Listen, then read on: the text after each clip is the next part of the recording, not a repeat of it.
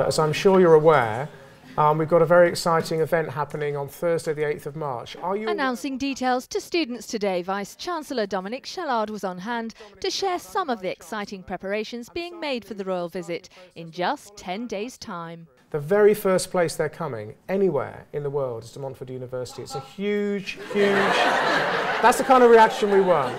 You said how obviously De Montfort University is the first place that the Queen's actually going to visit. Just wanted to know why she picked De Montfort, maybe instead of like Leicester or another university. We're a university of quality and distinctiveness. We're a university on the way up. They know that we're a university that will deliver this royal visit really professionally in an exciting fashion.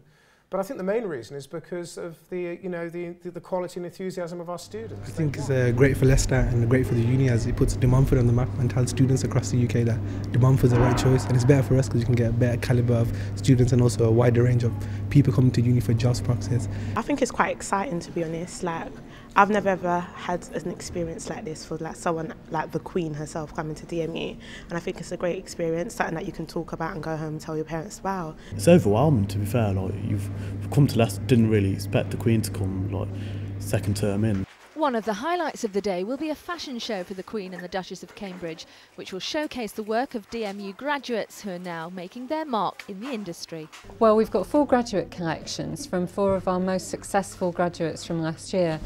One of them, Shivani Chavda, had her own eponymous collection in Warehouse, which was a really fantastic opportunity for her. The Duchess of Cambridge is well known for supporting British designers and wearing a lot of British design, so we're hoping that something might catch her eye from our graduates on the catwalk. I think it's a great opportunity and great publicity for us as a university. It would be really exciting for the Queen and the Duchess to see our work and how we present ourselves and how hard we work.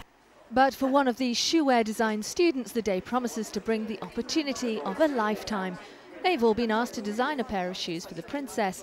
The 5 finalists learned they'd made it to the shortlist just today. And I'm really pleased to be able to tell you that yours are the winning designs. You've been chosen.